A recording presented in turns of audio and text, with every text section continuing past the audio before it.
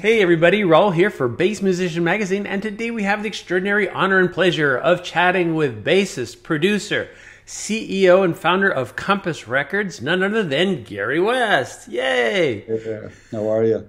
So many of you may have seen Garry playing with his wife, Grammy-winning Alison Brown on banjo in many of the iterations, whether it's been with the quartet or playing with the likes of Steve Martin and Keb Mo and all kinds of folks, and we'll definitely want to talk a little bit about all of that, but we like to go to the past. How did you get started in music, and particularly on bass?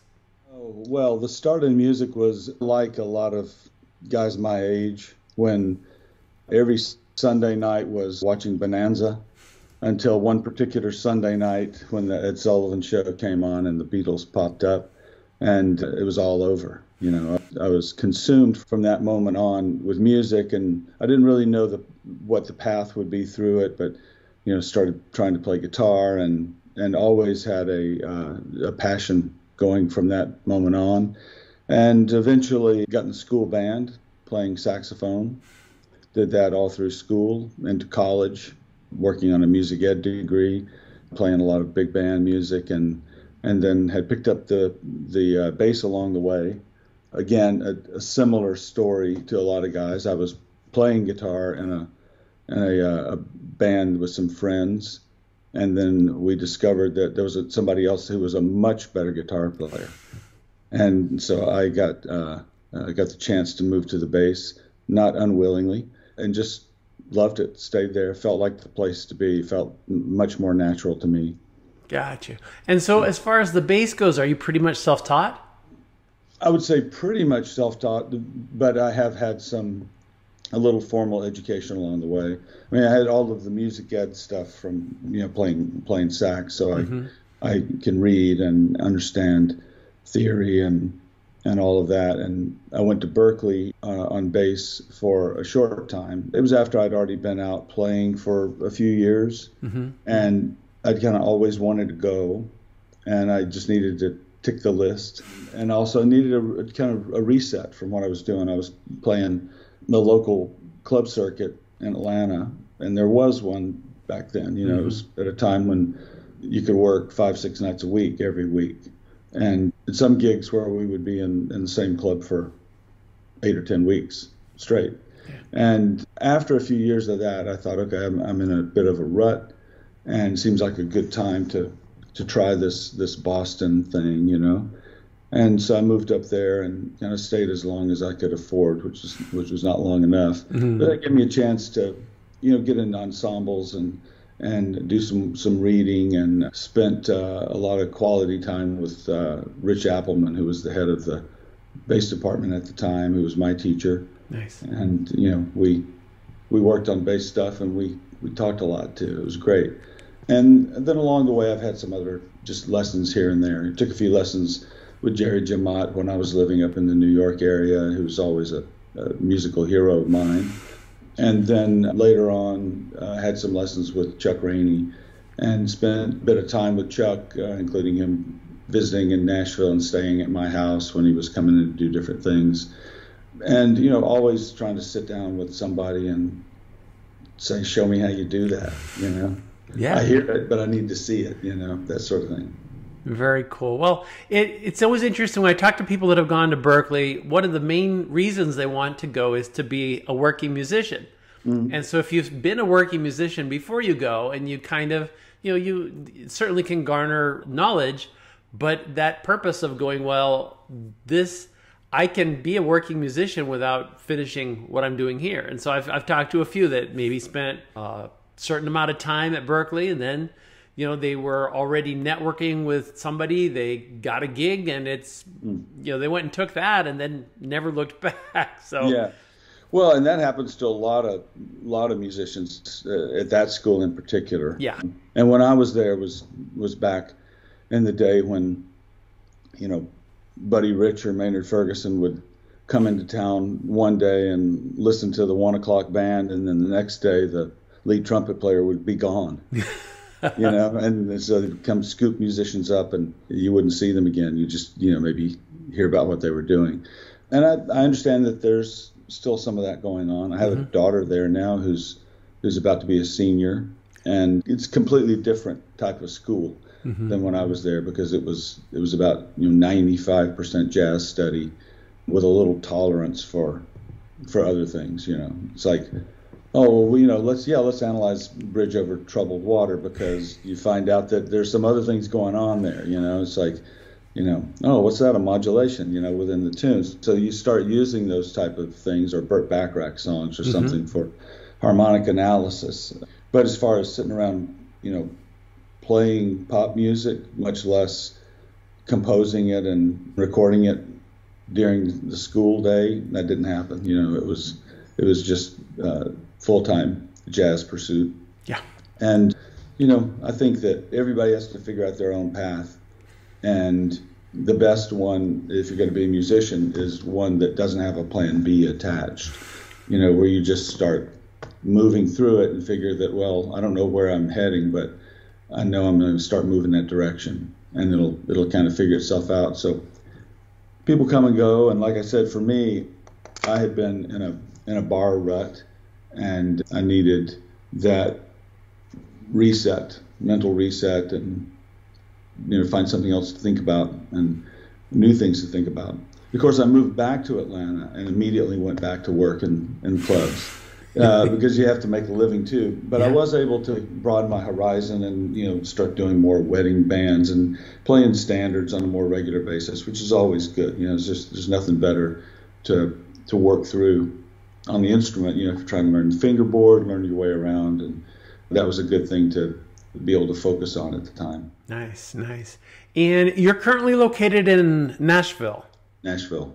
Yeah, for a long time. Nice, nice. Well, that is a veritable cornucopia of music. And so there's lots going on.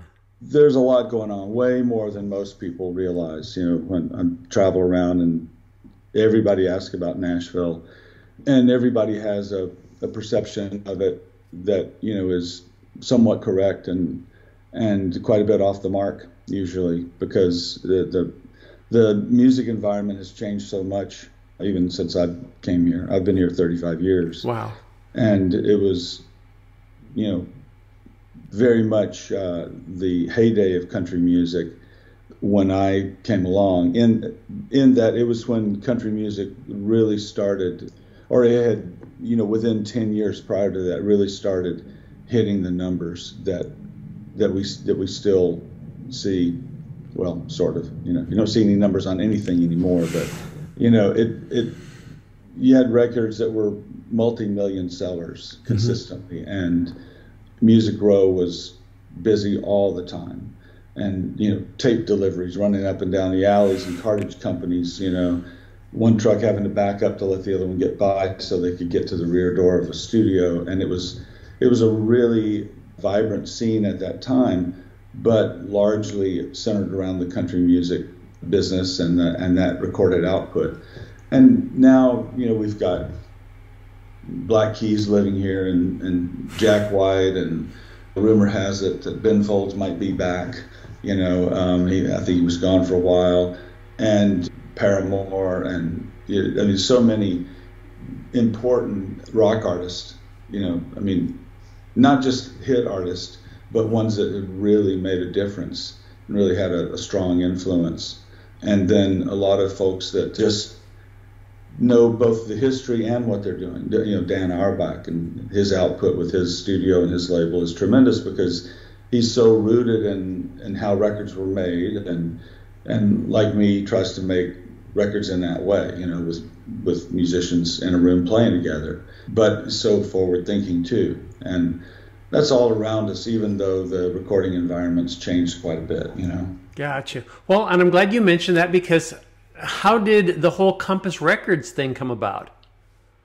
I think initially what made it possible for me is that, and this is all in hindsight, is that I never really seemed to be satisfied just pursuing playing the bass. or making music. You know, if I had a local band in Atlanta, then I was the one that ended up booking it and the one that ended up coordinating everything and, you know, trying to set the course of what we were going to be playing and, you know, what our goal was and all of that. And I think once I came to Nashville, it was like most musicians come here. You basically arrive in town, then you get on a tour bus if you're lucky, and you're gone. And that was the route in at the time. And that was what I moved here for, was to do whatever I needed to do to make a living playing professionally outside of the club circuit. I wanted to record and I wanted to play live. And I eventually started doing a number of sessions, as you do, a lot of demos, and had publishing account clients that I worked for regularly. And then as a result of that, got to do a lot of showcases with artists. So there was local live playing going on. But I always had an interest in a little bit more. And, you know, I worked my way through a number of touring situations, and then I had actually gotten off the road with the purpose of staying home to produce, really focus on that. And then I met Allison, and that was at a time when she had been asked to be the band leader for a Los Angeles-based artist. And she came out of the bluegrass world, out of Alison Krauss's band, and really didn't know where to find a drummer, you know, or what they were supposed to do or anything else. And so we put that band together and got out on the road, and you know, I think we were maybe 3 weeks into a European tour, and had that feeling of, oh geez, well here I am back out on a bus. And so that's all day spent where you really can't do anything else but ride and wait. And that's if you're behaving yourself, you know. There was no internet, you know, and it wasn't like you could be creative throughout the day and build anything, much less a business on a laptop. So after a while, we both started thinking about what a life in music might look like without having to be out on the road all the time. Nice. And with my production interest, with her MBA and her background, and I think what felt like a need to do something with it, you know, reward her parents for having paid for all that college, you know, then a record label seemed to be the right place to put that effort. And it seemed like something that would host all of our interests, you know, production and making records ourselves, the business side of it. And at the time, really trying to figure out a solution, because it was major labels and a few large independents that were the path to visibility. Mm-hmm. And having worked with an independent label that Allison was recording for at the time, we just had an idea that there could be a better way to go about it, and why aren't labels owned by artists, you know, the way they used to be, like, you know, the early, you know, I mean, Frank Sinatra started Reprise, you know, Herb Alpert started A&M, and there was always that influence in there. And at the time, there was Ani DeFranco and John Prine were the only artists that had independent labels. And so we thought that would be a way to go, and would satisfy a lot of our interests along the way. And we really had no idea how long it would last, or how far it might go, or, you know, what it would evolve into or anything, but it felt right. And it ticked boxes, you know, in addition to just playing music. And we were able to make records and tour and have a business. And very nice, very nice. Well, and most recently, Allison released On Banjo, to be this past May, and very interesting music, because you mentioned bluegrass, but as I listen to it, it's kind of a fusion of a lot of things. I hear a lot of the Latin jazz elements, the Brazilian music. There is bluegrass there, but there's a lot more to it. Yeah. So it is a part of the evolution of the form, if you will, and it's certainly a very unique application of banjo. Mm-hmm. Well, it is, but I think that Allison's efforts on the instrument have really always been that way, and we're just kind of following that road. Her first record was produced by David Grisman, who had already gone off the bluegrass path by creating, it was arguably a whole genre of what they called dog music, but it was his efforts to bring together these young guys, which at the time were Tony Rice on guitar and Mike Marshall and Darrell Anger on fiddle and Todd Phillips on bass, who played second mandolin on the first David Grisman Quintet album, but then switched to bass for the second one when Mike Marshall showed up. There's always somebody that comes along and moves us off of our instrument onto the bass. And Todd is one of my favorite bass players still. Yeah. But that was a fusion right there, And John Hartford had been muddy in the water in the bluegrass world. Newgrass Revival was around pre-Bela Fleck even, and there were, and the Dirt Band, of course, Nitty Dirt Band. So there were a lot of people that were kind of mixing things up and creating hybrids. And Allison came up playing bluegrass, but when she started writing her own music, it had a lot of other stuff in it. It had the Grisman, gypsy swing element. It had some of the Joe Pass that her dad used to listen to in the house all the time, and all those elements coming into it. And that was her first solo album. Was I think she recorded it in '89, and she didn't really make a bluegrass record until 2000. Wow. And so everything was kind of a fusion or hybrid from there on. And she started working with piano player on her second album that Mike Marshall produced, and I played a bit on that album. It was in the works when we met. And then when we started a band, which is at the same time that we started the label, that seemed like the way to do it. We worked as a quartet with a piano player and electric bass and drums, and just trying to make sense of her music at the time. So we've been following that path all along. And this record's a little bit different than the last one, as they should be, The last one we did a number of covers on there, and trying to always do something that will help bring the banjo into the mainstream and make it not quite as scary to people, and as Allison says, when folks hear the banjo, they expect that, there's a car chase or a bank robbery nearby. And it's not quite like that, And first of all, it doesn't have to have the very bright, intense tone that it does in bluegrass music, which is perfect for bluegrass music and certainly has its place there. It can be a lot warmer, and you can do different things with it. And then you have to follow the tunes, and where they want to take you. And so that's what we've tried to do with the previous album. We had those covers, and we thought, well, there's always the thought that people will say, well, can you play something that I know so I can tell if you're good?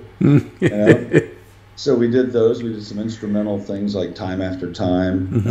Not the first to do that instrumentally, certainly, but it's a beautiful song, and it worked really well on the instrument, and it does let people know, oh, I see what's happening. There's the melody, and then there are all those other notes too, And we did some vocal tunes on that record, Indigo Girls.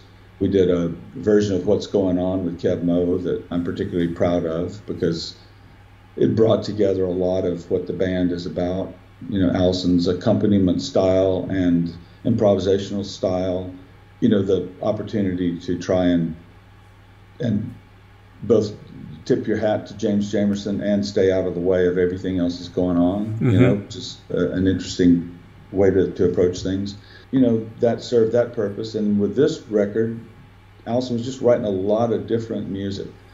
And some of it started prior to the pandemic. And then that kind of opened up a period of time where she was just able to be a little bit more fanciful about what she was doing, and not really thinking about a concept for an album. Just, let's record the music you've been writing and figure out how to framework it. And that's what led us to the different guests on the record. And each of those guests that exist very strongly in their genre, they had a huge influence on the outcome of the track. Nice. If we were doing it just as our band, it would have been quite different. But if you're doing a classical tune with Sharon Isbin, who's one of the greatest classical guitarists anybody will ever hear, it's going to go that direction, Yeah. Or Anat Cohen playing clarinet. on a choro, it's going to sound way more real than if we were doing it on our own, you know? Mm-hmm. Well, and I think it's also interesting because the banjo per se, it hasn't necessarily been in the spotlight, and sometimes it's like somebody like Steve Martin picks it up and you go, wait, he plays banjo? No, granted, he's next to Kermit the Frog, but still, his visibility... Well, there's nobody's visibility like his, I can tell you, because just being in that bubble at all, it's phenomenal. But he's a really, really fine banjo player, and he very much has a voice that he's developed over the years, and mostly by being original. He writes his own tunes, and that's his inspiration for playing banjo. He's not someone that works through the lexicon of banjo music and knows all the standards. He's way more forward thinking than that and out front. And in particular, his clawhammer playing it just has a great feel to it and a lyricism to it that you don't often hear. And Allison plays in a way that's kind of light and lyrical too. And when she's playing what they call Scruggs style banjo, which is, you know, the 3-finger style with a thumb pick and 2 metal picks, with Steve's clawhammer style, it just fits together really, really well. And so anytime we've been out on the road with him and Marty on their show, there's always banjo jamming, you know, in the dressing room. They're sitting around playing tunes before and sometimes after the show. And it just has a great feel to it. So that was an obvious thing to do. And that particular tune on the record, they started writing during the pandemic, and when nobody could go anywhere. Allison wrote an A section of a tune and sent it to Steve and said, hey, you just sound like something that, you know, you're interested in and, you know, you want to add to it. And he sent back a B section, and then they got on Zoom and kind of worked through the rest of it. And then we recorded it together in our studio in Nashville once we were back out moving around again, you know. And then the other things were done some on Skype or, you know, remotely, via, you know, very passing cool off tracks, you know. Well, and I should get us, as interesting as banjo is, we should talk a little bit about bass again and how you get your sound. What are you playing on? Well, a number of things. My main bass is a 63 Fender Jazz, black one, refinished a long time ago. It was stripped when I bought it, and I had it refinished, and now it looks like a vintage. I mean, I've had it so long that it looks like the original finish. And that bass has a Sadowski preamp in it. Nice. An older one. And I actually had Roger cut a hole in the back for the battery, and he hates it every time he sees it. He's like, oh, I wish I could have, you know, I could have done that differently a few years later, you know. But I never regretted it for a minute because it wasn't an original instrument at the time. It, like I said, it had been stripped. But it's the stock pickups and just that early Sadowski preamp. And it works every time I pick it up. Nice. It's probably the house on fire bass. You know, it's the one that I would grab. And it certainly is the one that if I could only take one instrument to a session, that would be the one. Because with the preamp circuitry in there, the 2 pots for the pickups, you know, there's not a pan on there, so they're individual. And then there's a treble boost control and a bass boost control on it. And I mention that because he has different configurations nowadays, you know, some concentric knobs and different things, you know. But this one's pretty straightforward, and if I need to make it sound like a P bass, I can. And if I need to make it sound like it's got flats on it, I almost can, you know, enough to get away with it anyway in a pinch. And it certainly is a big part of the sound of our band. It's the thing that I've always used, and I use it in a kind of a preamp style, not a passive style. So it adds a little bit more fidelity to the bass part without sounding like a high-tech bass. Gotcha. And it being a traditional bolt-on neck, it works the way that's supposed to work. You know, if you play a double stop, the double stop isn't as loud as everything else that you've been playing, you know, because it's a bolt-on neck, and that's the style that I listen to. You know, the players, Chuck Rainey I mentioned, and the R&B players, that all played Fender basses, if you go up high in the neck, it tends to tuck in where it should. Yeah. Whereas a newly built neck through body instrument is probably gonna stand out where you don't belong. Mm-hmm, mm-hmm. And so that's why it works stylistically, and it's got enough fidelity to the sound that it blends really well with our band. I've got a number of other instruments. I've known Roger Sadowski since the mid '80s, and he says that I was the first bass player in Nashville to play his instruments, and I know I certainly introduced a lot of other folks to them, and loaned my instruments out, and guys like Michael Rhodes and Willie Weeks and Allison Presswood, who's just one of my favorite players. They played my instruments, and I think eventually got their own. And I've got a couple. I have a jazz style, a light blue one that tends to show up in live photos that I tour with most of the time, and it's single coil pickups with I guess a little bit later preamp in it, but does the same sort of thing. That bass is from '91. Alder body. I've got a ash body maple top Sadowski with a maple fingerboard, and his hum canceling pickups. It's a different animal itself, though I can dumb it down pretty well.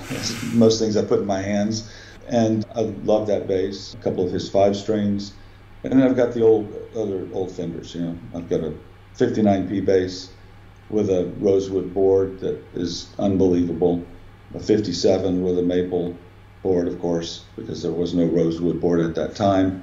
That's a remarkable sounding bass. 66 Mustang I use on some things, and an old Guild Starfire, a Rob Allen mouse bass, a Hofner. Ah. I have a studio, so I get to, I can kind of have as many things around as I want. It makes it a lot easier. But those are the main ones, the go-to instruments. Very cool. Do you have a preference in strings? Well, I use D'Addario most of the time, and otherwise the preference in strings might be the set that was on the bass when I bought it. And the 57P bass, I honestly don't know what's on there. There's some flats on there that were on the bass when I got it, and I plugged it in and I thought it sounded great, and I haven't done anything with it. And I've got a lot of them like that. I've got an old Silvertone that's got flats on it, whatever was on there, and an old Hagstrom, and it's got really dead round wounds, and it sounded good, so I haven't thought about changing them. Nice. But I like D'Addario.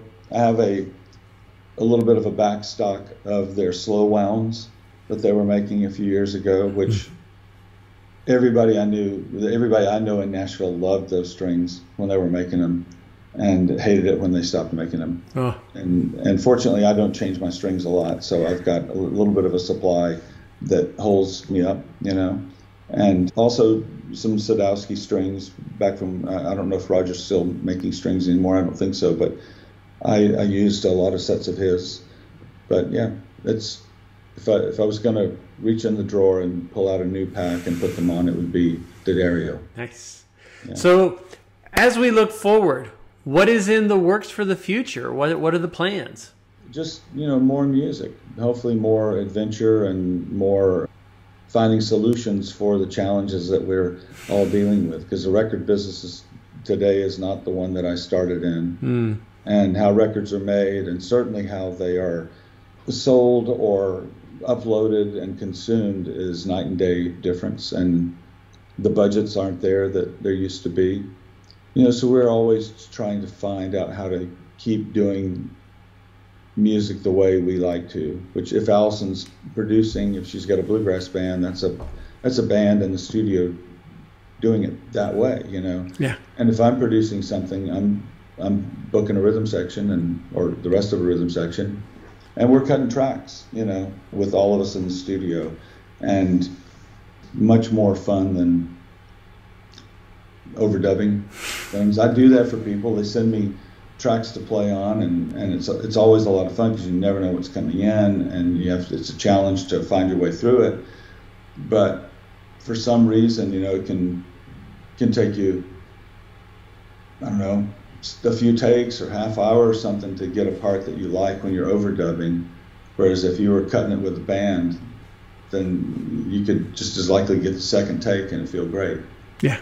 You know, it's just a different, just something different going on, you know. Well, there's an energy flow in the studio that's kind of contagious, I think, you know, musicians feeding off of each other. Mm-hmm. And it turns out to be more than the sum of just the individual if you isolate them and have them just do their little bit.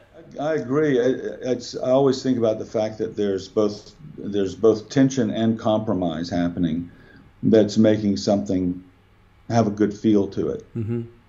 And I don't know if you spend a lot of time in the YouTube rabbit hole listening to isolated bass tracks or things like that. There's a lot of stuff out there nowadays, and you can listen to tracks that, you know, on records that came out 40 years ago or more that sounded perfectly tight. And then when you listen to the bass or the bass and drums isolated, you realize just how untight it is, you know, and it's pushing and pulling and flexing and breathing together. It's much more like a whole organism than it is a part or a cell. And I'm fascinated by that, you know. I love it. I mean, find a isolated Joe Osborne bass track and it's mind-blowing, you know. Totally. So, I appreciate that. And the other thing is just great to be in the studio with folks figuring it out, you know, mm-hmm. and having a chance to react to what somebody's doing and know that if everybody listens to each other and collaborates, it's going to be way better than anything that anyone would have done individually. And that's always really satisfying is to work that way and then see how things, especially as a producer, see how things develop, you know, because I might have a vision of a track when I start something, but it could very well end up a lot different, you know. And I did a record with an incredible singer for our label, Mike Ferris, in Nashville. And I mean, this guy is just one of the most soulful singers you can hear anywhere. And, you know, when we cut the tracks, we did them all live. Some of them I did with B3 and piano and two guitars at the same time, with Mike singing, you know, what he thought were his scratch vocals, which in most cases ended up being the track that you hear on the record. Is his vocal, right? Because he's that kind of singer. That doesn't mean that we didn't re-record the vocal 5 or 6 times because he wanted to, but at the end of the day, you listen, it's like, man, you know, what you got on that second take with everybody is the thing. But then we had a chance to build on it and, you know, add horns and background vocals and, you know, or vibes or, you know, whatever we brought in. And that's always a lot of fun. And it's, you know, the limits are only budgetary at that point and time, you know. Yeah. But I love that path, that pursuit, you know. Very nice, very nice. Well, and as we look forward, if people want to know what you guys are up to and where you're going to be, they should look at Allison's website, AllisonBrown.com. Yes, that'd be the way. And the best thing is just sign up on her newsletter, and we announce all of our dates there. And you can follow bands in town, and they're up on that site as well. And, you know, as far as anything else I'm doing, good luck. You know, because I'm not on social media and I don't have a website or anything. So, you know, you can see the activity on the Compass Records website or Red House Records, which is our other label, and there could be, you know, some activity showing up there and get a sense of what's happening, or the label social media. Mm-hmm. But yeah, we're out there with Allison, with our band, you know, working as often as we can, which is not full time given everything else, but you know, we're out somewhere every month. Gotcha. Well, we can certainly check out her website and also her social, if I'm not mistaken. So the usual places, right. But it is a great way to kind of keep track of what's happening. But there is such a flurry of activity all over her social media that I can see why it probably helps conserve your sanity if you don't stay there too long. Yeah, it is a rabbit hole. You know, it can occupy your mind and be a distraction. It certainly serves its purpose. I mean, there's nothing better than being able to communicate directly with fans, mm-hmm. and it's something that we deal with the label all the time. You know, we might hear 50 artists that we would love to be a part of developing, but if they aren't developing their own career with a fan base, it's kind of impossible for a commercial operation of any kind to come in and do it. You know, that because it doesn't have the authenticity that people need now when they're making decisions about who to follow and who to listen to, and they want that, even if it's not personal engagement on social media, it feels like it, and fans look for that, and they really want to be a part of an artist's career. Then you have to do it. You have to make it a part of it. So we enjoy that part, and you know, trying to make things, keep things interesting in that way. And then I have plenty of other things to keep me busy than social media. But I'm not hard to find. I mean, you can, you know, look up the label, and you can email me at the label, and I'm always out there somewhere. Very cool. Well, Garry, we appreciate you taking time out of your busy schedule and all the stuff that you're doing to share with us. Folks, you've seen him here, Garry West on Bass Musician Magazine. Well, I appreciate it. Great talking with you.